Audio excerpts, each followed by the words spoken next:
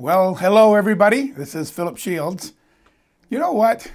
I don't know anybody who likes to surrender. No team, no army, no nation likes to ever surrender. But you and I have been called to surrender totally, absolutely, without condition, to our Lord and our Savior, Jesus Christ, or as I use his Hebrew name, Yeshua, the Messiah. Christ means anointed, Messiah means anointed. And so that's what I'm talking about today. Have you and I, do we understand the importance of absolutely surrendering without condition to our Savior, to our Lord? Let's bow our heads just for a quick opening prayer. Our Father in heaven, we come before you, holy, mighty God, God Almighty, God in the highest. And we come before you and your Son, who's at your right hand, who came and lived and died for us and was resurrected to live again in us, for us. And we come to you asking you to guide this, that your anointing will be on the not just the speaking, but the hearing, that you let the people listening to this to hear exactly what you individually and personally and specifically want each one to hear and think as we go through. We thank you so much for your high calling. We thank you for your call to surrender to you. And I hope that this will be made clear, that you will inspire the words. Let me even get away from my notes if you're giving me your word at that moment. We praise you, we thank you. In Yeshua's mighty name, amen. So nobody likes to surrender. In old days, when armies would surrender, when nations would surrender, it usually didn't end up very well for the ones surrendering. The leaders were killed, crucified, martyred, beheaded, tortured. Not in that order, but you know what I'm saying. And so often the nation became a slave nation, literally slaves. And they were put down. They were not treated well at all. In World War II, for example, I know you probably have heard of what we Americans call the Bataan Death March. In Filipino, in the Filipino language and in the Philippines, they don't say Bataan, they say Bataan. Bataan. But if I say Bataan to you Filipinos, I'm saying it because so many Americans don't understand that it should be Bataan. Anyway, right after Joe MacArthur had to leave the Philippines so that he could mount an army against the Japanese from Australia, starting from Australia, eventually landing in Leyte Island in the Philippines. But before that, the Japanese had won the victory over the Americans, and I think it was like 75,000 Americans and thousands of Filipinos, I think, were either included in that or additional to that, had to go on this death march, many, many miles in the heat, not given water and food like they should have, and those who weakened and fell or couldn't continue were often just bayoneted or shot. It was a terrible thing. In fact, our webmaster, Scott, in his he said his great uncle was actually on that very death march. My two uncles were in the Philippines fighting. My father was in the Philippines during World War II on a medicine hospital ship. So anyway, but 75,000 people, and they treated their prisoners very, very badly. The Japanese brutality was well known.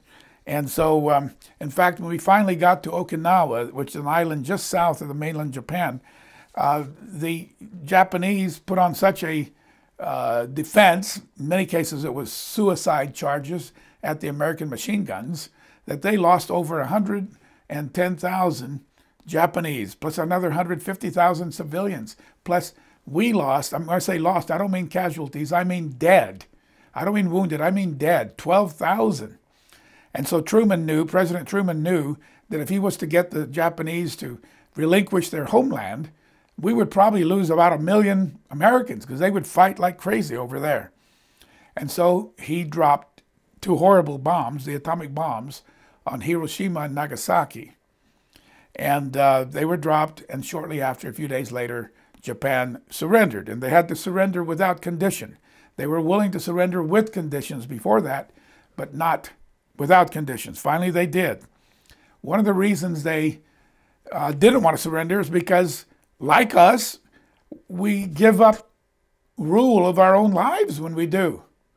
And so we don't like that. And their honor. So they favored suicide. They'd rather die to the self and not ever surrender. And it may have been also part of the fact that they were conditioned to say that you wait, if the Americans ever get us, they're going to have revenge on us and it's going to be brutal.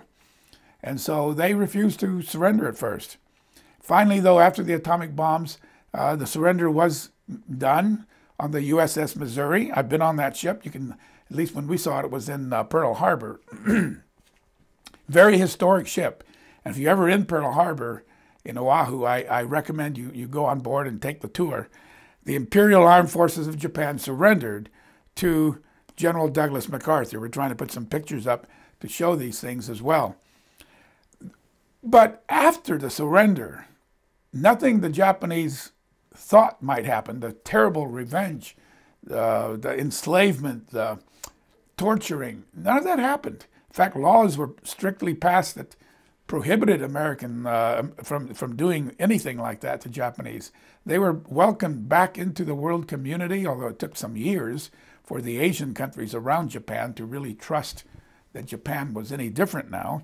I know in the Philippines, they actually resented the money and the time that we Americans put into Japan as opposed into their own economy there in the Philippines. And the Filipinos were our friends, our allies, all during the war. Why am I giving this story?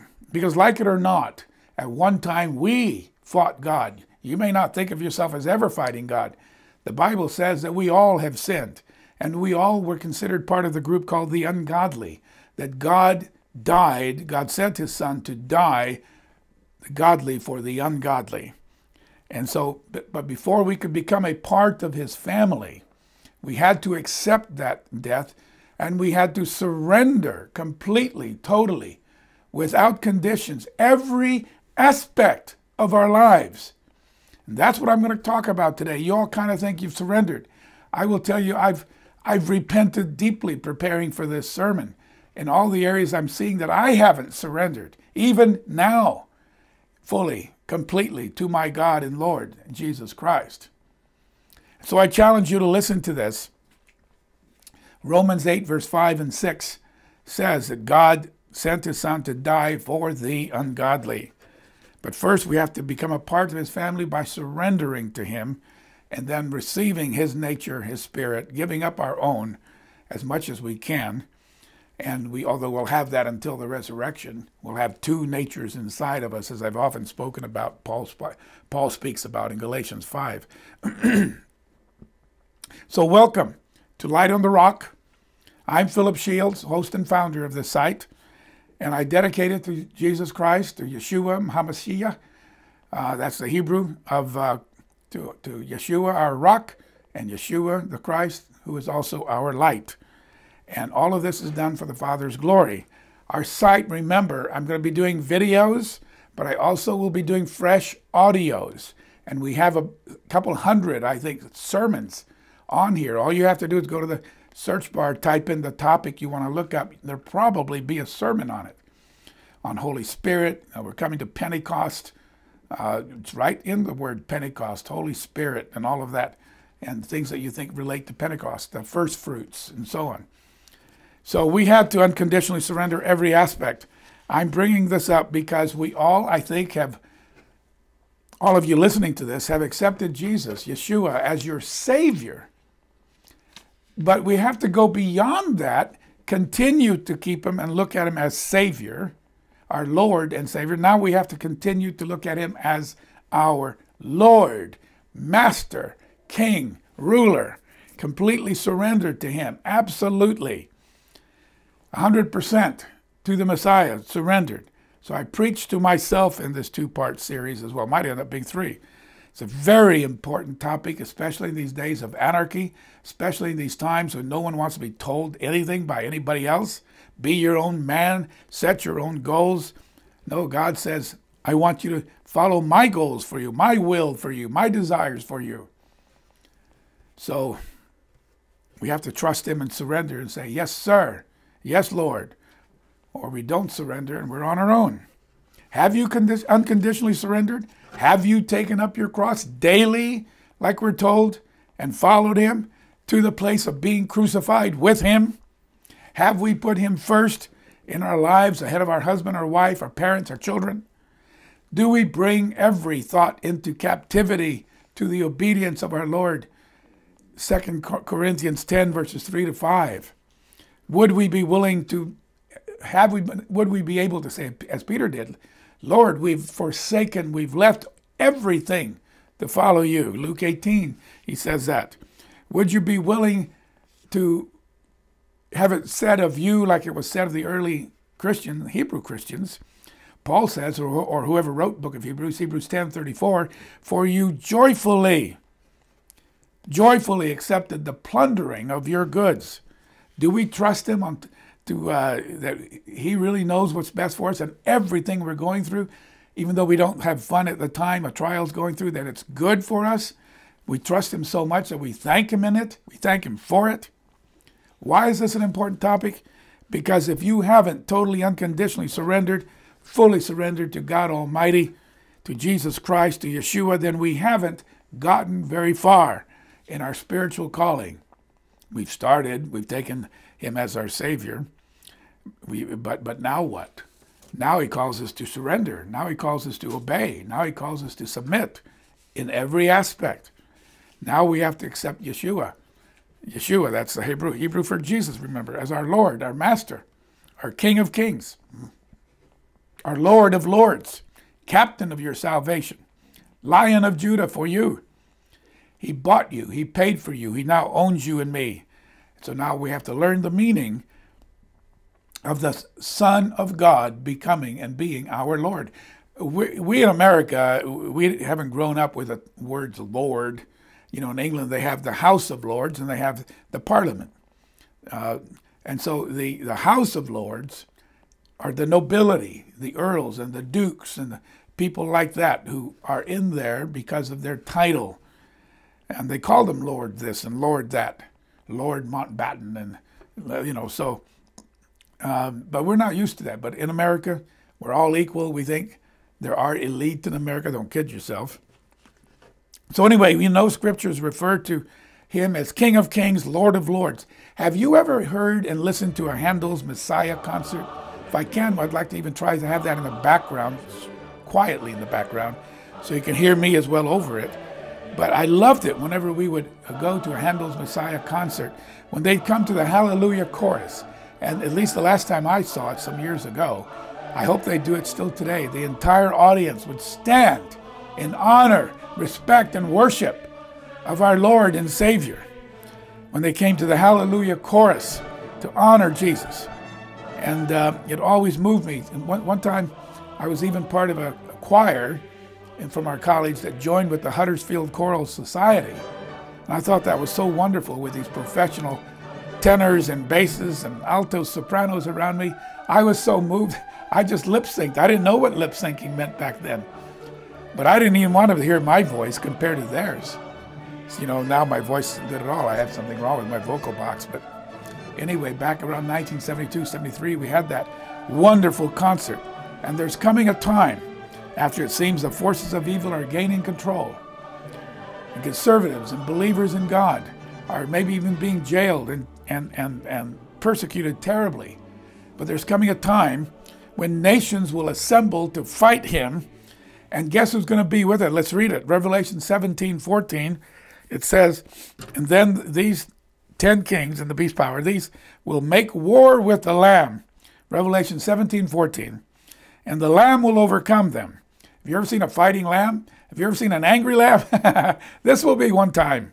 For he is Lord of Lords and King of Kings, and those who are with him are the called, chosen, and faithful. Many are called, few are chosen. So those few who are chosen are there, and they're faithful to the very end as well. And then there's the heavenly supper in heaven, the marriage of the Lamb. And then in Revelation 19:16, it says, and he has on his robe and on his thigh a name written, King of Kings and Lord of Lords. So let's listen now. Is he your Lord and Lords? Is he your master, your captain of your salvation? Let's listen now and watch the final minute of Handel's Messiah. This is performed by the Mormon Tabernacle Choir. I'm not a Mormon. I'm not supporting or backing them up, but they sing beautifully. But anyway, here it is, the final minute of the Hallelujah chorus.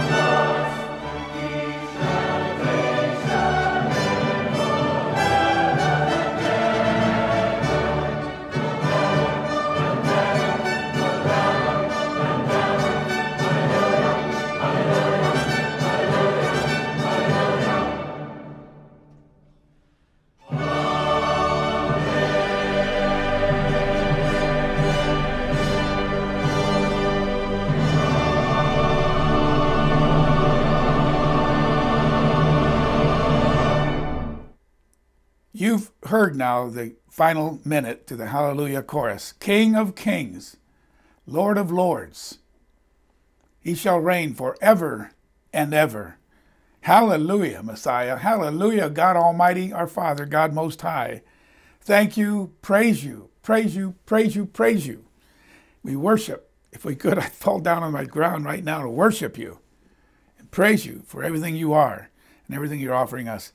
Now, the Greek word Lord in the New Testament is kurios, K-U-R-I-O-S, K-U-R-I-O-S, and it's translated Lord, owner, master, husband, and controller. The Lord was someone who covenanted back in the old days, 1,000 years ago. They covenanted to protect and fight for and provide for the ones that they were protecting in return for those people, the regular people in the society, vowing pledges of allegiance, obedience. If they were called to do something, they had to do it. If they were called to fight, they had to fight. But primarily, they could run into the castle. There often was a castle there, and receive the Lord's protection when there was an invasion or others attacking. And then the king on his steed, and other nobles, with the knights and so on, with their lances and swords, would be there to help defend the castle and the people. So, have you completely, totally surrendered to your Lord? We don't even use the word Lord, so I'm going to talk about that as we go along. I have another sermon on the audio website. Is Yeshua Lord of your life, or something like that's the title. I'm hitting different points in this sermon. This is new points, but you may want to go back and hear that one as well. So where's the starting point? As I prepare this today in 2021, to me, the starting point after God's called us is brokenness. Total and absolute brokenness. Our point of authentic, total surrender must be when we come to God. Total brokenness. We've had enough of ourselves. We're shocked at what we've just been or that's just done. Like Peter came to that point of brokenness when Yeshua looked at him after he denied him the third time. It says Peter went and departed and just wept. He wept and wept. Now, repentance is more than just weeping. Repentance is more than just crying about your sorrow. Repentance means turning around, going the other way. It starts, though, with a real brokenness. And I think of us being like a wild horse, a young horse that's never had a saddle put on it, never had anything on its back. And it has to be broken before someone can safely ride on it. So a broken horse is a horse that can be safely ridden by others. The horse has to learn new rules. That has to accept the cinch and the saddle and the reins and the bit in the mouth and all of those things, which at first it doesn't want to have anything to do with. doesn't want to have a rider on his back. He doesn't want to have that rider telling him, go here, go there. He's not used to that, how fast it should go, when to turn. But a well-trained broken horse, it's kind of like us when we're finally broken to God. It's broken its own spirit and personality. It still has its own spirit. Don't get me wrong. It has a broken horse. It becomes actually a very happy horse. It has its own personality. They definitely have personalities. But when it's master and rider, and the horse are in tune, and the horse has been broken correctly, they move as one. The slightest signal from the rider, and the horse knows to go faster, slower, stop, turn, whatever, turn around. You don't see a well-broken horse. You don't see the rider yanking the reins. It's just barely movement there. And the horse is basically saying, not my will, but yours be done. I'm listening, I'm watching, I'm feeling for everything. Yeshua did that when he prayed to his Father in John 17. He talked about that. That prayer in John 17 was probably in Gethsemane. I pray that they may be one as we are one. I pray that they may be one in us. I've got to paraphrase John 17:21 a bit there. That they may be one in us. It's only by us being in God and God being in us that we can all be one with one another and with God. But unlike a trained and broken horse, we too often are not in tune. We too often are resisting the will of our Father, our rider, our leader. I'm using the analogy of a rider. The master, the Lord, we don't even often seek it. We're not even aware that he's telling us what he wants us to do today and this week and this month and the rest of our life. Many of us, if we're honest, don't even know for sure what the Father's will is for us, what Yeshua's will is for us. If I asked you, what is Yeshua's will for you today? What's his will for you tomorrow, this week, this month? Most of us would love to have sermons on how to determine the will of God because, let's be honest, I have often myself wondered, what is God's will for the rest of my life? Does God want me to do Light on the Rock? Does he not? Does God want me to continue working where I work? Does he want me to retire? These are all questions, and I seek his mind, seek his will. Psalm 51, verse 16 and 17. You don't desire sacrifice, or else I'd give it, but you do not delight in burnt offering. The sacrifices of God are a broken spirit, a broken and a contrite heart, O God, you will not despise. A broken spirit. It doesn't mean we stay down. It doesn't mean we're depressed. It just means our own wild spirit. It means our own uncontrollable, like a wild horse. That's broken. Now it will take a saddle. It still has its personality in its life, but now it's subservient. We're not totally surrendered yet. In other words, if we aren't in tune with what the Master wants, if our spirit is fighting his, if we're not seeking to obey him. Isaiah 66, verse 2, the last part of the verse. Isaiah 66, verse 2, on this one I will look, on him who's of a poor and a contrite, humble, repentant, okay, of a poor and a contrite spirit, and who trembles at my word. Please, my brethren, my brothers and sisters, let's get back to that. Trembling at God's word, completely seeking his will. And yet we love him. We're not afraid in terror anymore, because love casts out terror and fear of the wrong kind. We should ask God to help us surrender to his will. When you ask that prayer, though, ask him to do it gently, because sometimes we need a real whack. But we want to look for his guidance and surrender. A soul whose stubbornness has been broken will apply that brokenness and be seeking direction in every single aspect of our lives. I hope you understand that. Now, number one, brokenness. Completely surrender your spirit. Completely surrender what you want to do to him.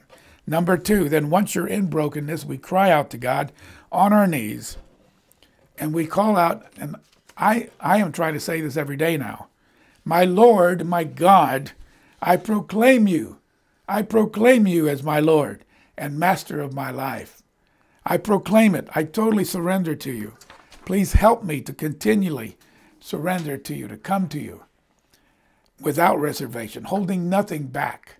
And where I have held anything back, show me that. I want to surrender all my habits, all my bad habits to you, all my sins, anything that's keeping me from fully exhibiting your life in me. You, my Lord Yeshua, you are my captain, my life, my joy, and my God. I haven't always said that all my life. I've said it here and there throughout my life. I'm trying to do it almost every day, not that it becomes rote, but say it in different words. You are my Lord. You are my commander. You are my king.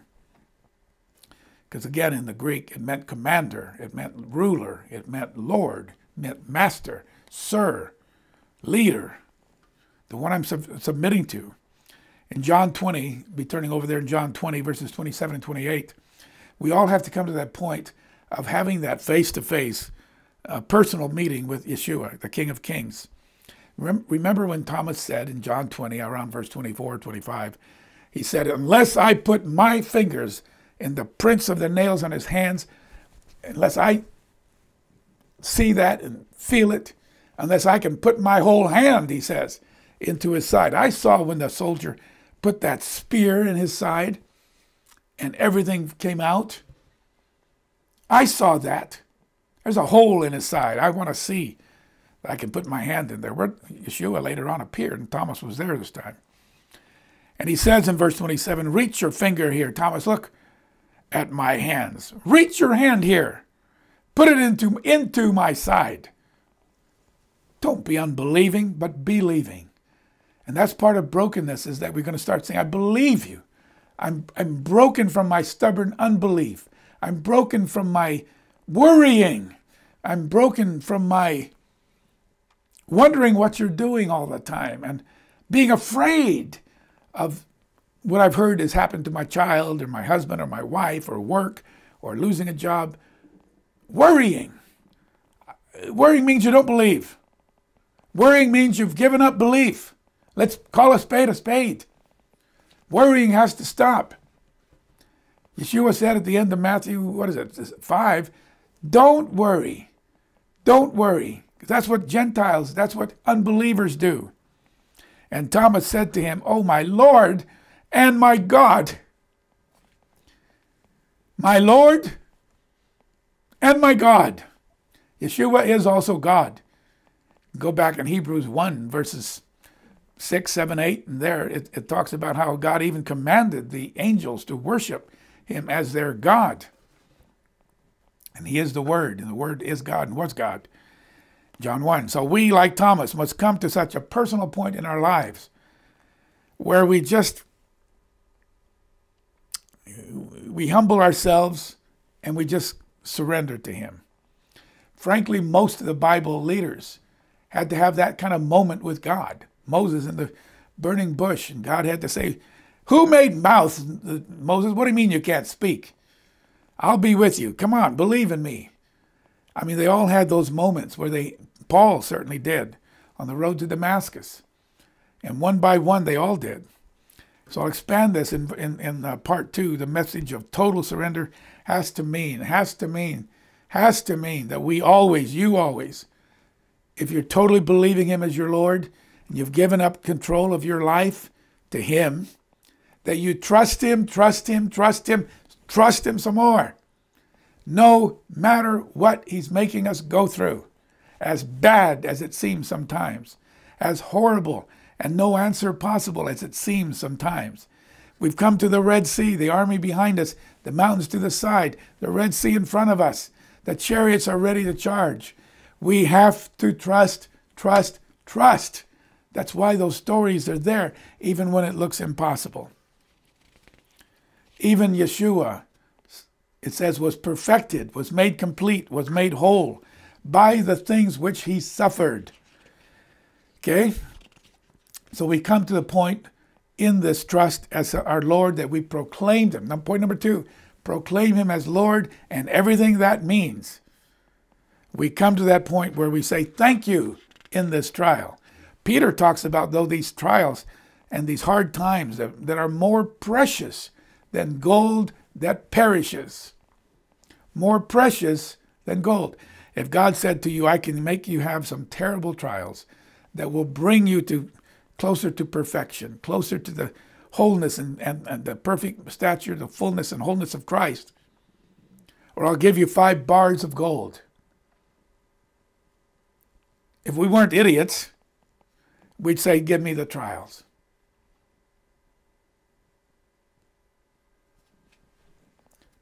Too many times, though, we're idiots.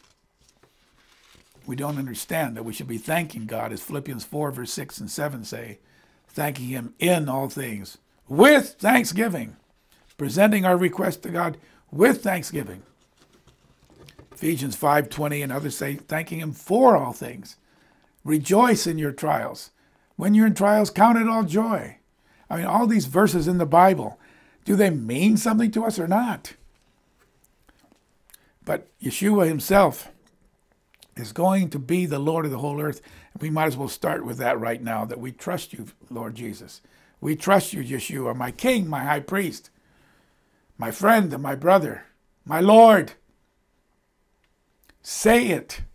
Philippians 2, verses 8 to 11, it says, being found in appearance of a man, he, Yeshua, humbled himself, became obedient to the point of death, even the death of the cross.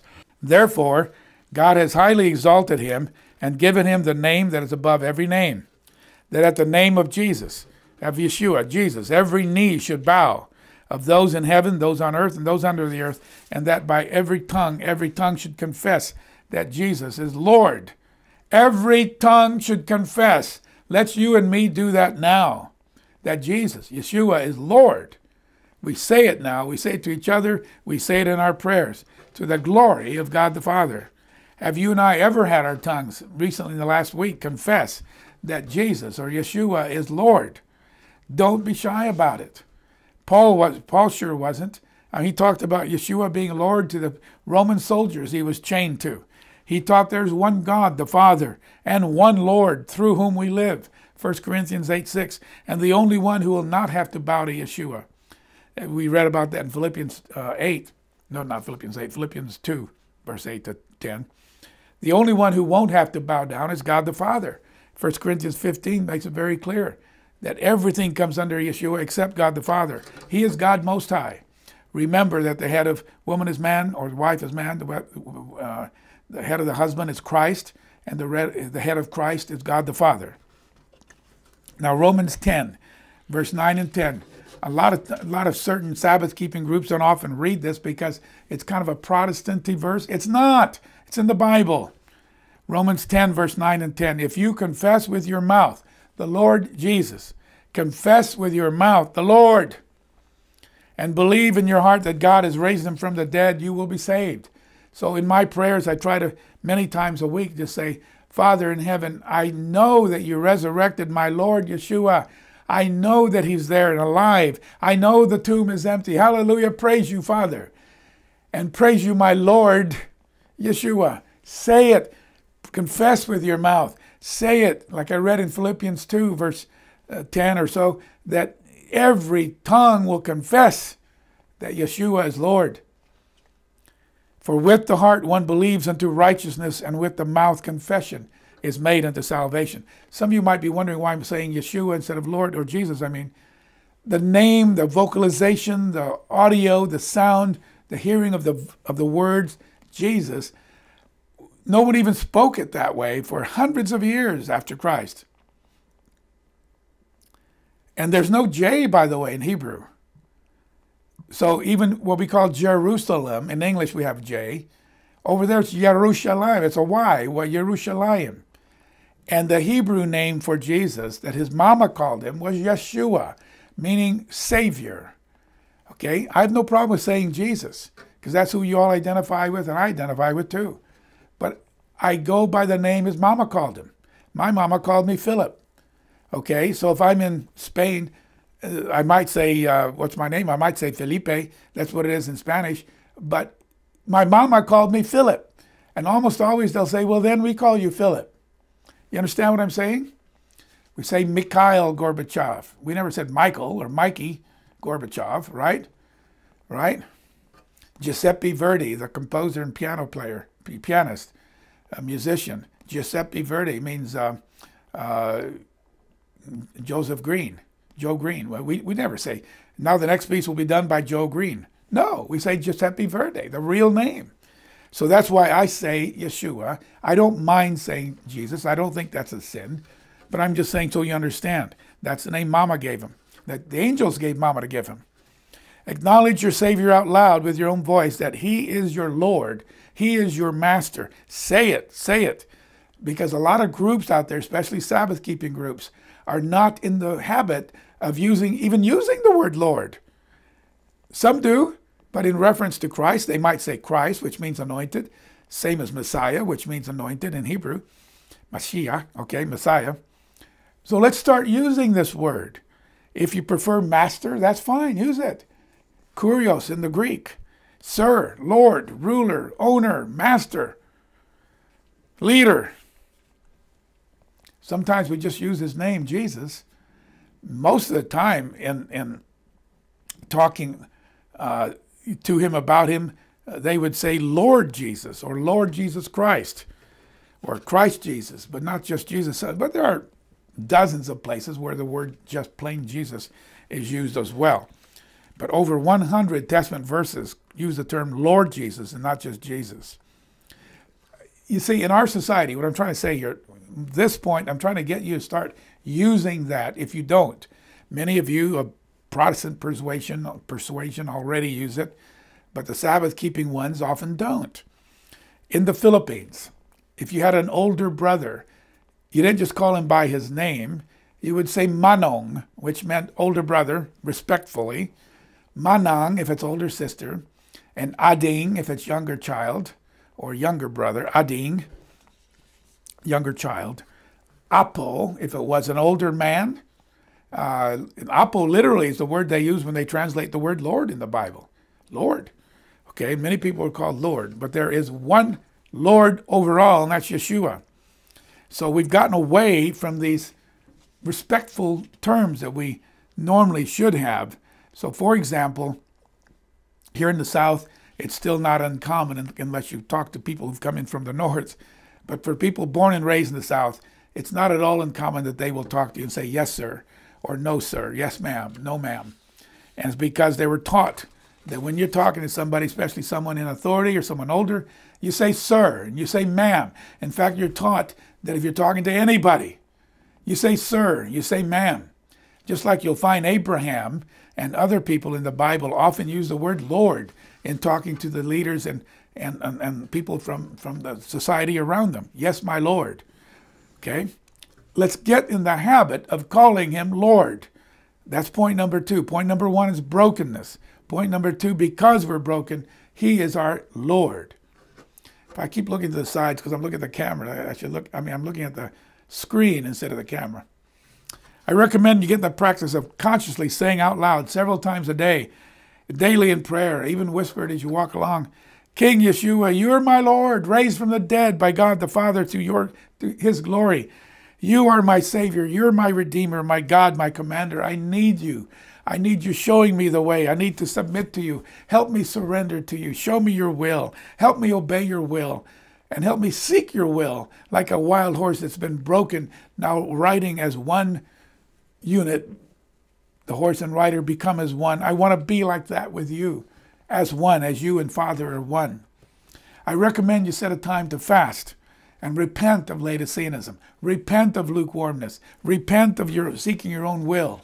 And we're going to get in part 2 into some pretty hairy things about what it means to really be surrendered. Acts 9, verses 3 to 6. Let's read that. Have your face-to-face moment with him. We're all going to have it. You'll find a time, a moment in your life when you're finally broken. It might be years after you thought you were broken, after years after you were baptized. We'll all need this moment, the Damascus moment, okay, the Thomas moment, the burning bush moment, all of those, the Red Sea moments, all of those. Acts 9, verses 3 to 6. As he journeyed, Paul now, came near to Damascus. And I'm using the New King James here because, believe it or not, most of the newer translations leave out half of verse 5 and the first half of verse 6. Leave it out. So I really like the New King James because it's much more authentic to the original. They use a different set of original manuscripts. As he journeyed, he came near Damascus. Suddenly a light shone around him from heaven. And Paul fell to the ground, Saul here is his name, and heard a voice saying, Saul, Saul, why are you persecuting me? And he said to him, who are you, Lord? Even at this point, he realized someone powerful, and he's going to call him Lord at this point. Then the Lord said, I am Jesus, I am Yeshua, whom you're persecuting. Now the next 20 words or so are not in the modern translations. It is hard for you to kick against the goad. I've been goading you. I've been trying to get your attention, Paul, and you keep kicking back at me. You're not being responsive at all. So he, trembling and astonished, said, Lord, what do you want me to do? The part left out of the modern translations in verse 6, so he, trembling and astonished. Him who trembled at my word. He just heard the word of God. Yeshua is the word of God. Now he's trembling. He's astonished. What on earth is going on? Lord. Would you have said Lord? Master? We Americans got to get to that point where we're having these respectful terms. Lord, what do you want me to do? Then the Lord said to him, arise, go into the city, and you'll be told what you must do. Paul wasn't used to being told what to do. He was used to, if you read the beginning of chapter 9, going to the leaders and telling them what he wanted to do. I want to go to Damascus. I want to bring men and women bound tightly back here who are proclaiming this Jesus thing. So he was used to telling other people what to do. And now he's blinded, and Yeshua says, I'm going to have someone tell you what to do. Get to the city. Obey. I'm now your Lord, you see. So through that question, though it's left out in most Bible translations, what do you wish me to do? That is crucial. Set a day of fasting. Set a day of seeking him. Saying, my Lord, what is it you wish me to do going forward with the rest of my life? And where have I not fully surrendered to you? Would you please show me? Where do I need to submit to you? And then listen quietly. The answer may come right away, even while you're kneeling in prayer. Especially if your face is on the ground. It may come to you very quickly. It may come to you hours later. It may come to you a few days later. But if you seek him, you'll surely find him. Seek and you'll find. Knock and it'll be open to you. Ask. Ask. The actual order is ask, seek, and knock. A-S-K, all right? Ask and it'll be answered. Seek and it'll be found. So seek is leadership. Full surrender includes this. Very, very important. Our lives are no longer our own. No longer what we hope to accomplish. Our goals should no longer be our goals. James even says, you who say, we'll go to this city and that city for a year, and then he says, foolish people, you don't even know how quickly your life can change. You know, a sudden buzzing in our pocket, a cell phone going off, can change our life instantly with whatever the news is. So we should say, whatever the Lord wills. That's in James chapter 4. Whatever, it's not in my notes, but James chapter 4, somewhere near the end. Whatever the Lord wills, that's what I'm going to seek. It's all about seeking our Master's will, just as Yeshua sought to do the will of his Father. Remember in Gethsemane, Father, is there some other way? Do I have to do this crucifixion? Have we missed something that's possible? But not my will, not what I want. Our lives no longer are what I want or what you want. You want to go to Cancun? You want to get on a cruise? You want to start a business, stop a business? It's not what you want unless you've sought God's will and the door's been opened and you feel clearly you're walking in his leadership.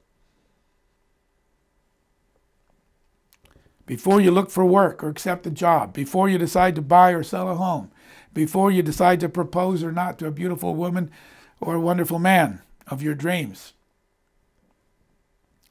A surrendered life will always first go to God, to Yeshua, and say, my Lord, I'm attracted to this person. I'd like to marry her. Now, I am married right now, so I'm just kidding. Obviously, God's going to say, hey, no, you married someone else. You can't divorce and remarry like that easily. Seek his will. Look for it. Ask him to close doors. When I pray like that, I say, please open doors you want me to go through, and please slam shut, lock tight doors you don't want me wasting my time going in that direction. And then when I come to a locked tight door that I really thought I wanted to go through, instead of feeling badly, instead of wondering why I can't go through there, when I'm obedient, I'm not always obedient, but when I'm obedient, I raise my hands to God and praise him.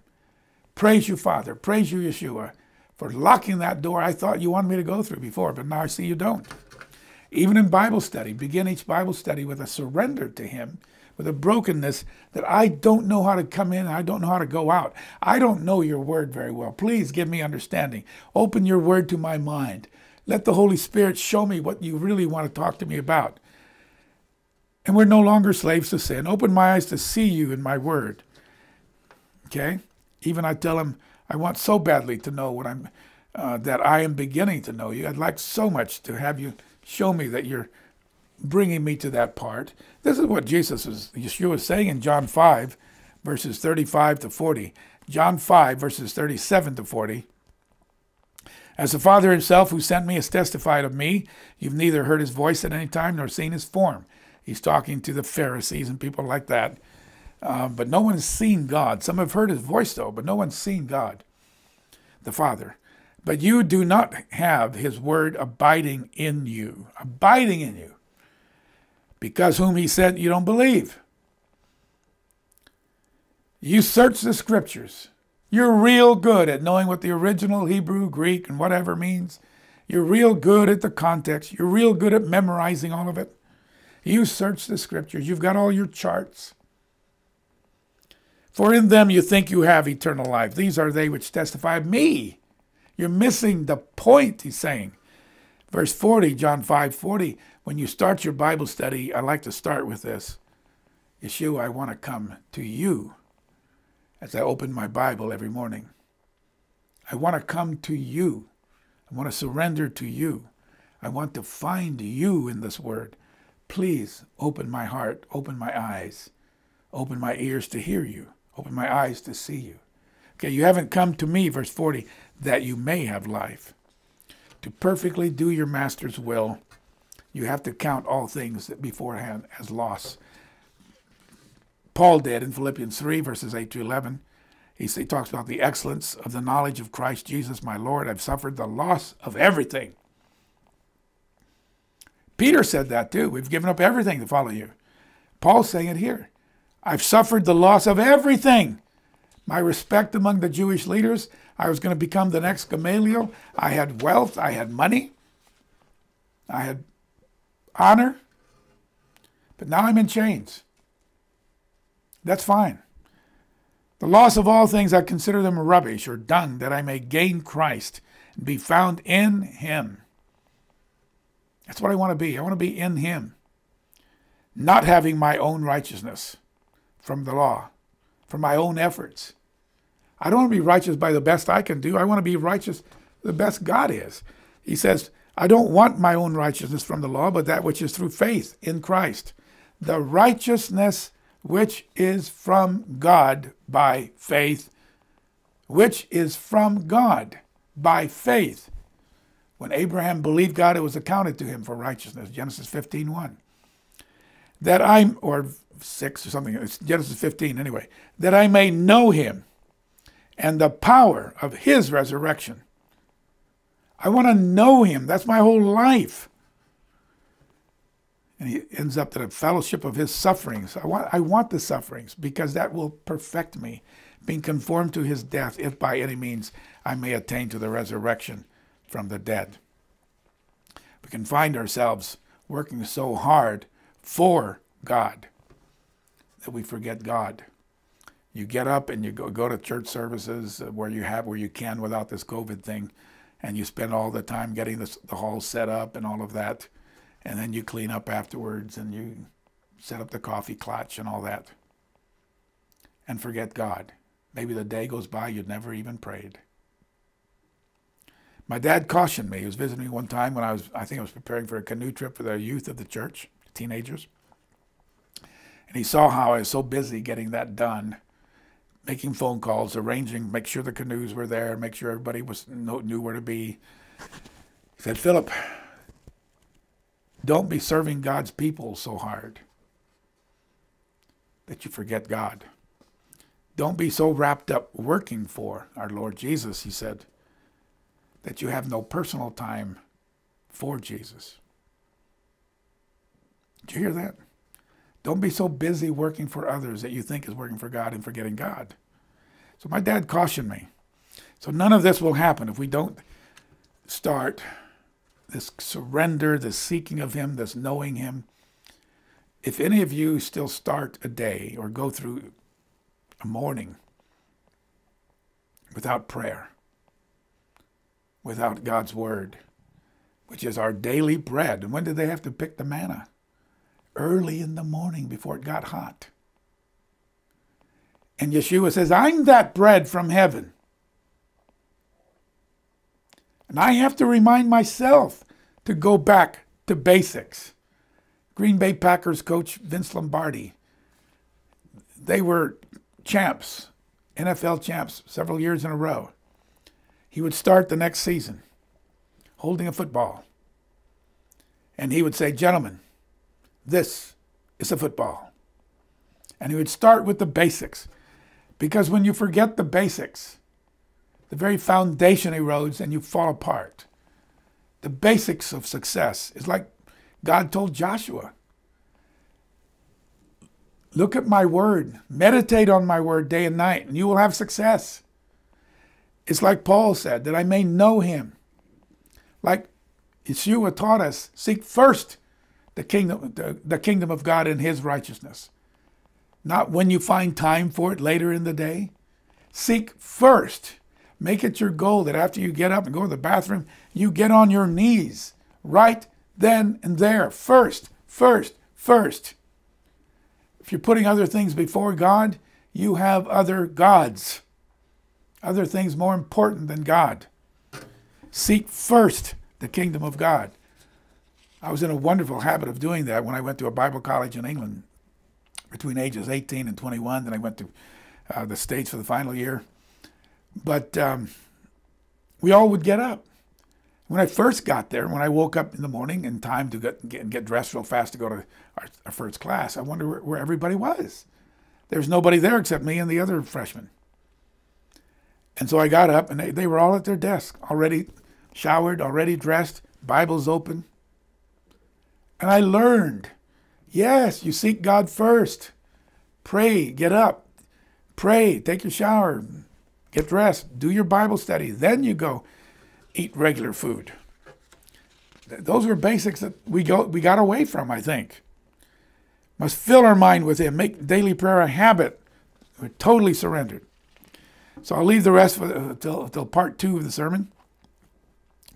So just as America could not accept Japan's surrender unless it was unconditional, God's not accepting yours or mine too unless it's unconditional. America was very kind to Japan. You'll find that Yeshua and God the Father are so kind to us when we completely surrender them. You won't believe what he's got in store for us. Even now in this life, in many, many cases, let alone in the life to come. So we come with our brokenness to God, and we come and we acknowledge him and speak it out. You are my Lord. You are my Savior. Be my Lord. Be my Savior. Talk to me. Show me your way. We'll finish this next time with lots more points. Lots more points. Like finding God's will, bringing every thought into captivity. How do we do that? And being part of a new kingdom, not Satan's kingdom. And so much more I'll have to cover next time. Father in heaven, we close now. We just ask you to bless and give your divine blessing on all those who are listening. Put your divine protection around them, around the COVID virus that's going around. Just stop it from affecting any more of your people. Just stop it. In Yeshua's name, we condemn it. We put your walls of protection around your people. Give them the faith that they need. Let them know that everything that happens to them, even COVID, if you allow it to happen, it's in your will. You will work things out, even all the way to death, through death. We trust you. You are king. You are master. Let us finally learn that and be at least like a well-broken horse, riding as one with the master, without having to be beaten or anything, but just with slight signals. It knows to turn, go faster, to stop, to turn around. Let us be at least that responsive to you. We thank you and we praise you. Fill us with your Holy Spirit. Put your guardian angels around us. Bless those who are obeying you and seeking you. Bless them, bless them, bless them. In Yeshua's mighty name. Amen. Visit the Light on the Rock website, where you can view additional videos, over 270 sermons, and 300 blogs as a scriptural study resource for those who desire to know God the Father and His Son and His incredible plan for all mankind. We are not a church, but a non-profit organization providing in-depth biblical studies free for all who would like to visit our site. The Light on the Rock Foundation also supports an orphanage in Kenya, providing financial resources to support their living costs and education. We never ask for money. However, any donations are appreciated and will be used to support the Kenyan orphanage and our site. Thank you for visiting, and if you find these teachings beneficial to you and your family, please share with others.